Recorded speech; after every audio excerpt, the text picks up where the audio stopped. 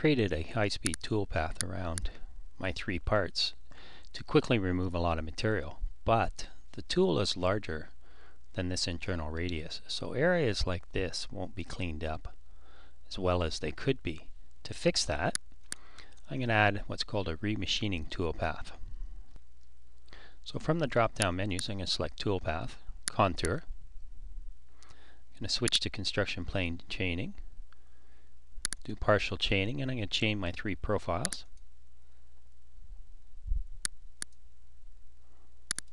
Each time I chain the profiles, I'm going to chain them in the same direction.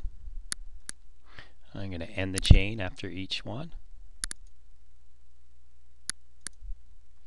So I've chained my 3 profiles. I'm going to accept my selection. In the cut parameters, I'm going to tell it it's a remachining operation and that it should look at the rough tool diameter or the previous operation or all previous operations. And we get a little graphics here showing how it's changed. Now in this case, I don't want the previous operation because the previous operation was to create a stock model. I can choose all previous operations, or I can enter the roughing tool diameter of a 1/2 inch. So I'll enter the roughing tool diameter of a 1/2 inch. I want to leave the same amount of material on the walls as I did in the rough. So that was 50 thou and 50 thou on the floors. So now I'm going to go back and I'm going to select my tool. So I'm going to select the tool from the library, go into the filter. I'm going to look for a flat end mill whose diameter is less than, and I'm going to right click in the field for the tool size, choose diameter of an arc, and select one of these arcs from one of the 3 parts so that I get a tool smaller than this so it can actually get in there and clean things up. I'll go OK. I'll choose the 1/4 inch end mill. It's warning me one exists. Do I want to add another one? I'll say yes. So I'm going to set some appropriate speeds and feeds for my cutter type and material. Always enable rapid retract. I'll set the plunge rate up to a much higher amount, about half the feed rate, and I'll make a comment.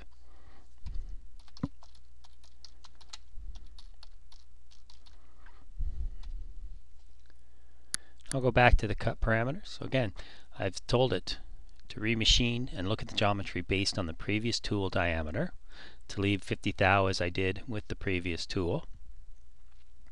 The clearance is how much the cutter should approach from the area it has to machine, and the remachining tolerance will affect how closely it looks at the material.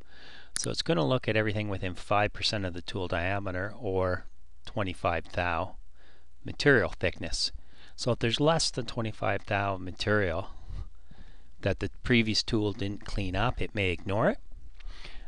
The smaller I make this number, the longer it'll take to calculate the toolpath. If I turn on the display stock, it's easier to show you what will happen with that, and I would encourage you not to turn it on. I'll come back in a minute and shut it off. I don't want depth cuts.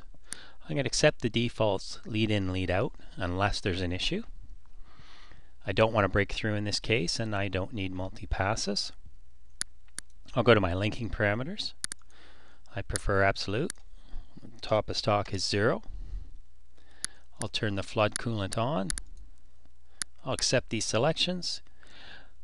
So when I enabled the checkbox back in the tool parameters, this is what it does. So it's asking me to verify that's where the previous tool cleaned up. Okay.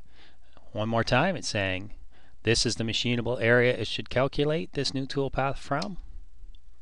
And then it says if you want to compute the remaining stock. So if you look closely, you can see it's still got yellow lines here in these corners. That's where it's going to clean up. And you just press enter. And you need to do this to keep confirming each part until you get through it. We can see our cut lines here. So if I go back into the parameters now, to my cut parameters, uncheck display stock, and if I make a change, I'll change this to 2.5%. Say OK. When I regenerate the toolpath, I won't be asked to verify the remaining stock, what it's being computed from. So now that I have my toolpath, I'll go ahead and simulate it and look for issues. So I'll go into the Verify Simulation window. My stock model has opened up, showing you can see the corners is the main focus where the extra material is. The lead in, lead out may cause me some issues, so that's what I want to watch for. If it hits the other parts, I'll hit the play. And you notice I do hit the other parts, so I'm going to need to fix this up. I'll close the simulator, go back into the parameters, to the lead in, lead out, and first I'll just shut off the tangent line for both the arc in and the arc out. And if that doesn't do it, I'll change the arc. For now, I'll say OK, regenerate the toolpath, and re-verify it. And I'll continue to edit this until I'm happy with the toolpath, and then I'll save my work.